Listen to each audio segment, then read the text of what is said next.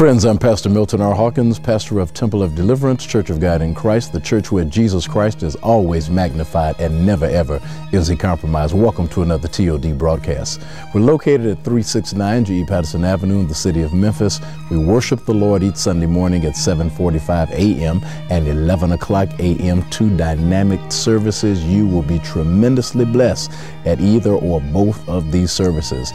Sunday nights we meet at 7 o'clock p.m. and then Tuesday night is a very special night at Temple of Deliverance. It's our miracle anointing service, pastoral teaching, and night of deliverance. This is when we take time to teach God's word, go verse by verse, scripture by scripture, and the word just unfolds to us. And it's a wonderful time in the Lord on Tuesday nights at 7 o'clock p.m. I look forward to seeing you in attendance. Well, I tell you, we have been coming through some hot weather. It's been all over the country, and you know right here in our area, it has been high 90s, 100 degrees every day, but God is still good, and he's still blessing us. Let's look again to the book of Exodus today, chapter 23. And verses 20 through 30. I won't go through all of them now, but you know the background, how God has brought Israel out of bondage and he's leading them through the wilderness, leading them in the way. And what really struck me was verse 20, when the Lord said, I'll send my angel to go before you and he will keep you, he'll protect you, he'll watch over you, he'll guide you, and he'll bring you to the place that I have prepared.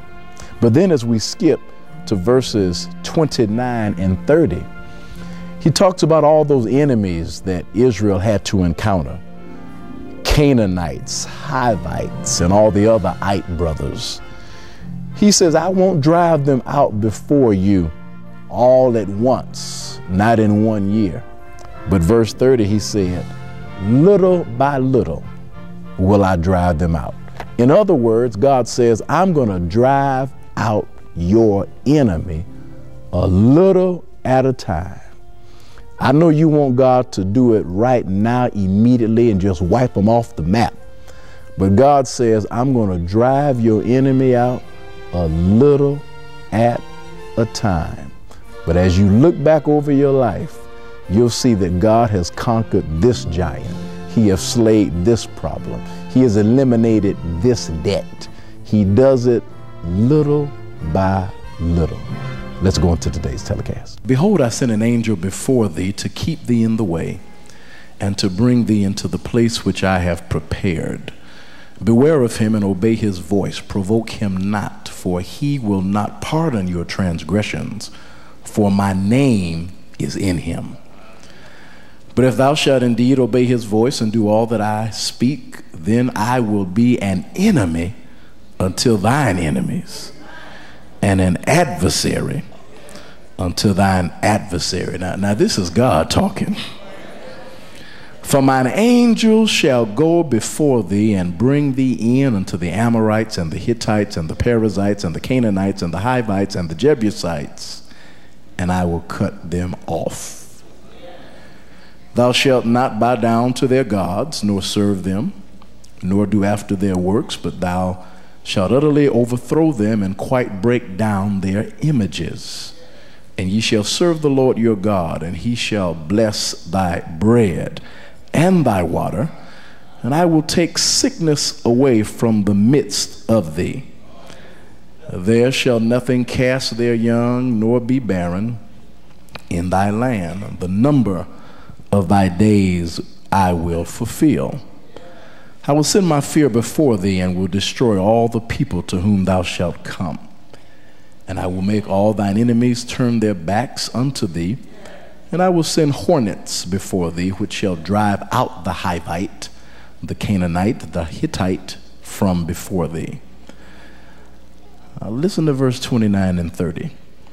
I will not drive them out from before thee in 1 year, lest the land become desolate and the beasts of the field multiply against thee. By little and little I will drive them out from before thee, until thou be increased, or until thou be advanced and inherit the land. I will not drive them out before thee in a year, but by little and little I'll drive them out. Tell your neighbor, neighbor, your deliverance comes a little at a time.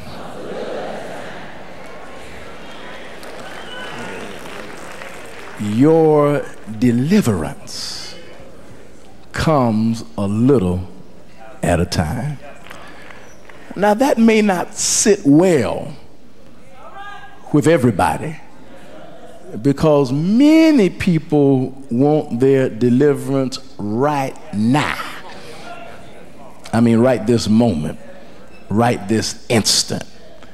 And it's not to say that God cannot do it, because God has a multiplicity of ways that he can deliver you.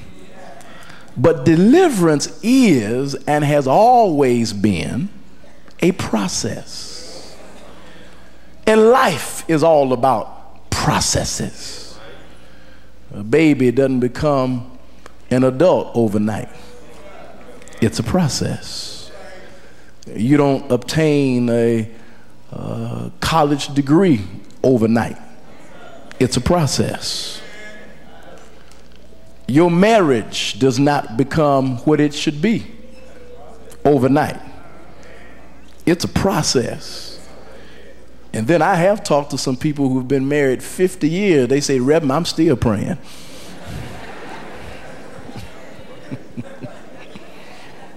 It's a process.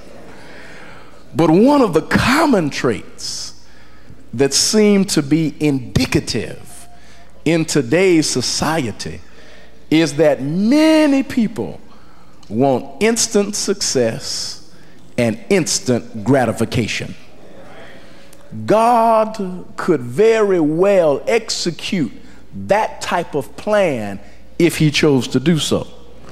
But God knows better than anyone that success, elevation, deliverance is much more appreciated when you obtain it over time. Now, time can work in your favor if you know how to use it. Time can be both an asset and it can be a liability. Lord, I don't know why I'm saying this stuff. Maybe because my wife got this marriage stuff on my mind.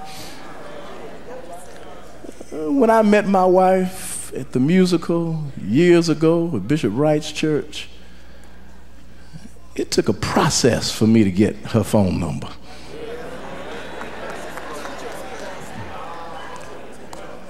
I'm at the bottom of the steps and I'm looking up and I just stared at her all in service.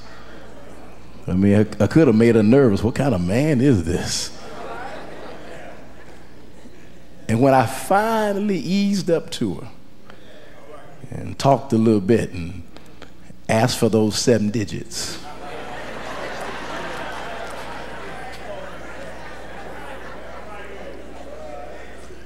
when I finally asked for those 7 digits, She said, well, you can get my number from one of my friends.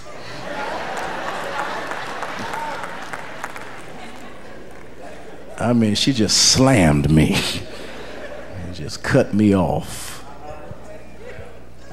But I kept after because I knew what I wanted. And in the process of time, I received the prize.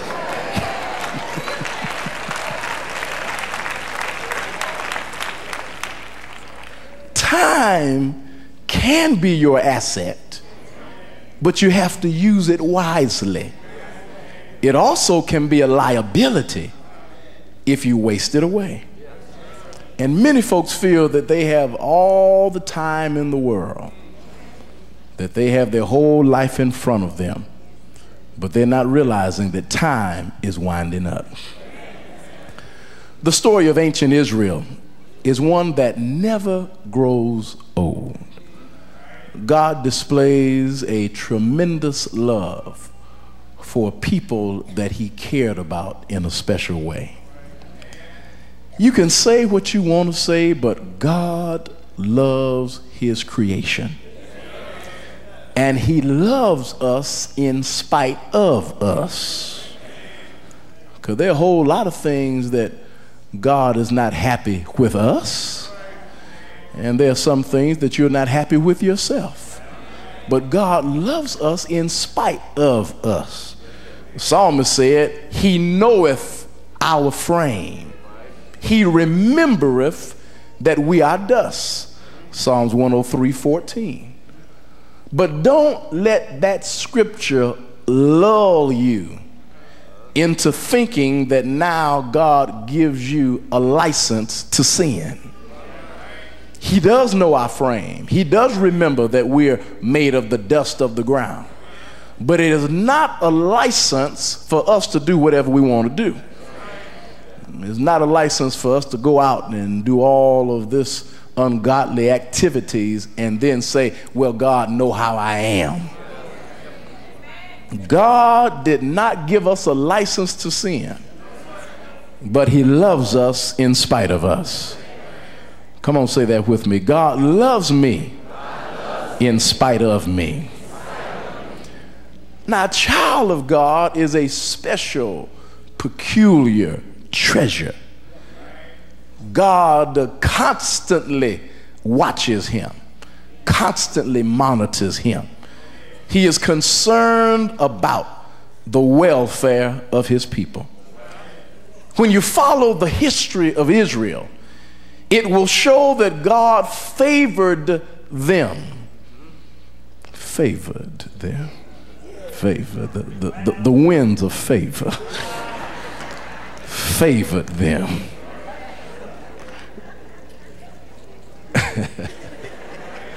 Against all circumstances.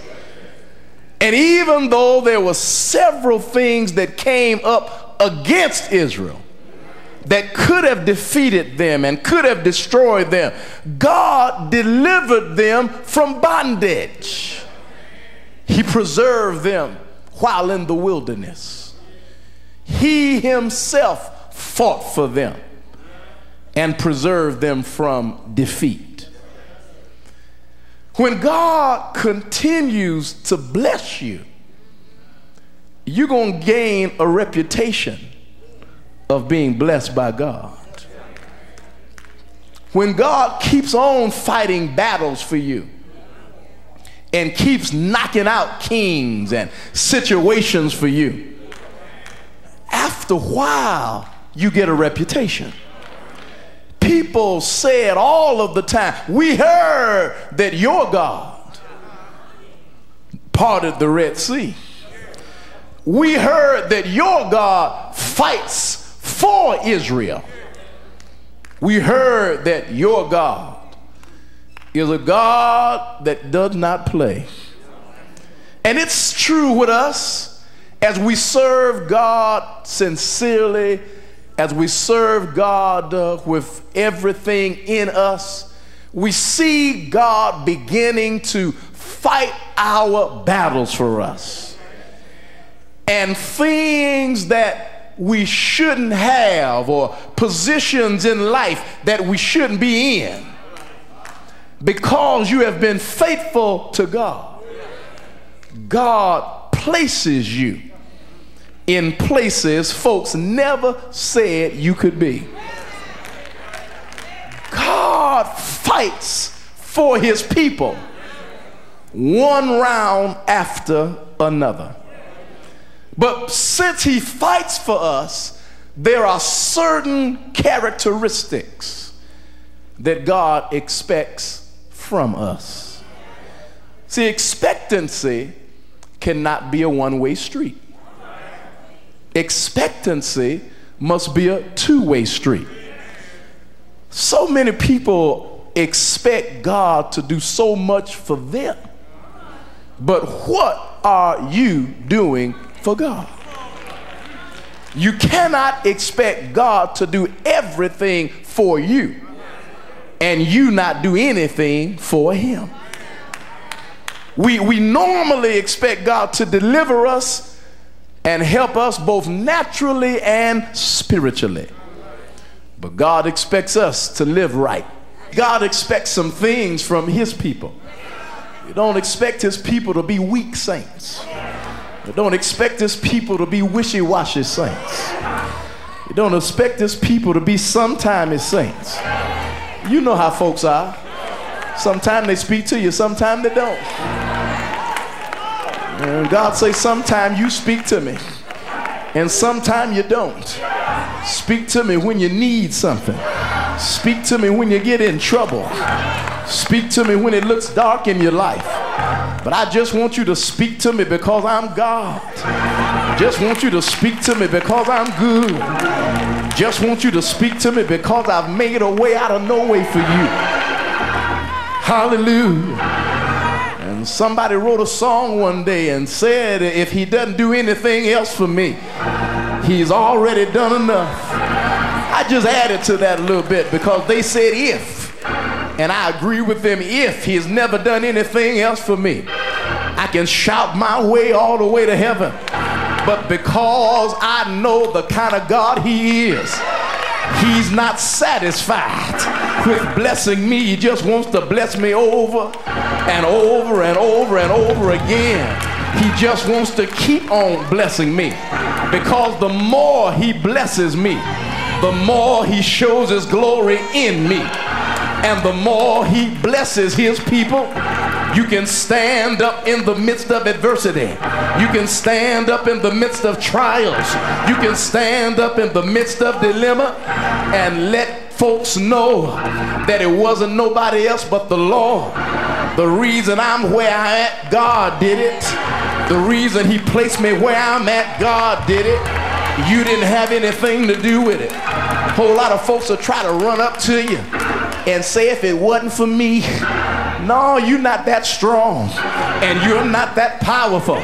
The real story, if it was not for the Lord who was on my side, I would have been swallowed up. I would have been defeated. The devil would have had his way in me. But thank God, I say thank God, good God from glory. There was a man that couldn't see, and Jesus laid his hands on him. Jesus spit in his eyes, and when he spit in his eyes, he took him outside of town and said, what do you see? And he said, Jesus, I came here blind. I can see a little bit better, but I can't see everything that I need to see. Jesus spit on his eyes and said, what do you see now? He said, I see men, and they look like trees walking. And so Jesus touched him again and said, what do you see now? He said, I see men. Hallelujah. Just like men. I'm trying to let you know that sometimes he has to give you a second touch. The first time he get a little better, and the second time you'll see a little bit more. Little by little he's delivering me. Little by little he's helping me. Little by little he's giving me joy. Little by little I feel my strength coming back. Little by little, I feel my joy coming back. Little by little, yay! Woo. Hallelujah. Hallelujah. I got to close. Hallelujah. But do you remember when Jesus came through the coast of Sidon, came through the coast of Zion, came through all of these coasts and got to Decapolis? And when it came to these cities, he saw one more man. This man was blind and deaf. And so Jesus took those anointed fingers and stuck them in his ears. And then he took his hands, he spit on him, and then he touched his tongue. And when it touched his tongue came loose. He delivered him a little bit at a time. I don't know what you've been going through, but one thing I know, if you let him touch you here, he's not finished until he touches you there. You rejoicing over here, but he needs to touch you over there. Sometimes you dance and you rejoice too fast. You're so happy that he touched your right shoulder. You ought to stay there and let him finish the work and touch your whole body. Sometimes you move too fast, but I want to let you know, stand ye still. See the salvation of the Lord. Stand still and let God bless you. Stand still and let God deliver you, because little by little he's driving out the enemy. Little by little he's giving you more hope. Little by little you're gonna be able to make it. I don't care what they say. I don't care what the devil says. I don't care what your next door neighbor says. My God is able. He's able to keep me from falling. He's able to present me faultless. He's able to put running in my feet, clapping in my hand. He's able to give me everything that I need. Natural blessings, spiritual blessings, blessings above, blessings below. He made me the head and not the tail. He put me in front and not in back. He made me a lender and not a borrower. My God is able.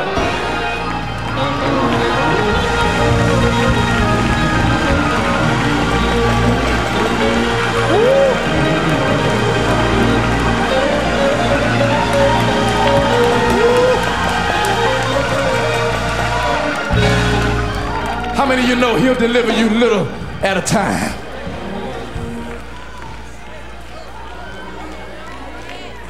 Woo. A little at a time. Every now and then I share that testimony with you. How my mother, Mother Hawkins, told me that at the age of 2 years old that I had received or contracted asthma in my body.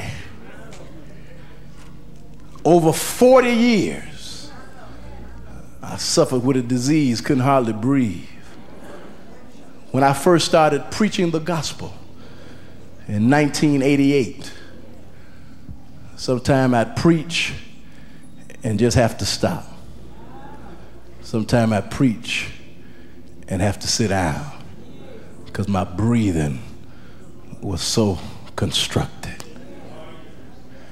And while I was sick preaching about 4 years ago now, sick preaching in God's holy place, God reached down and pulled all that stuff up out of my system. God worked so many miracles for me and touched my body. And now I got so much wind now I just got to cut off.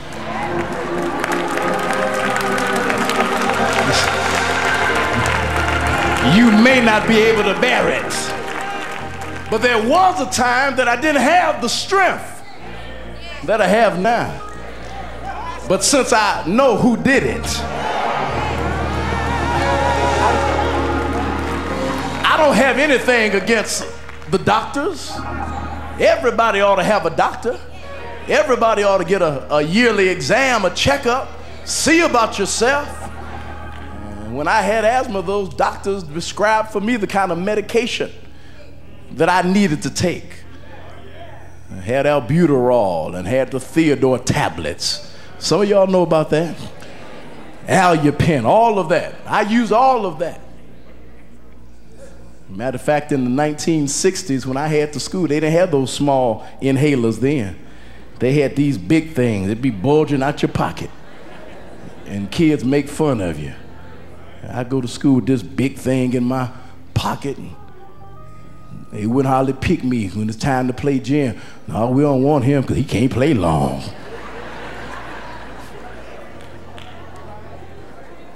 And all that humility and all that embarrassment, I should say, all that humiliation, sitting on the sidelines, having to take time out. And I waited 40 years for my deliverance. But since it's here now, I gotta give God my all in all. I gotta praise God. See, you don't know why some folks praise God like they do.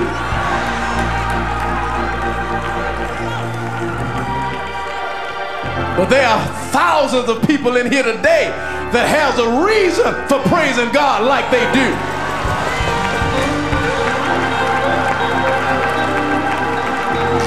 Take 20 seconds and tell your neighbor now why you praise him like you do. Take 20 seconds and tell him your story. What did he do for you? Why do you praise him like you do?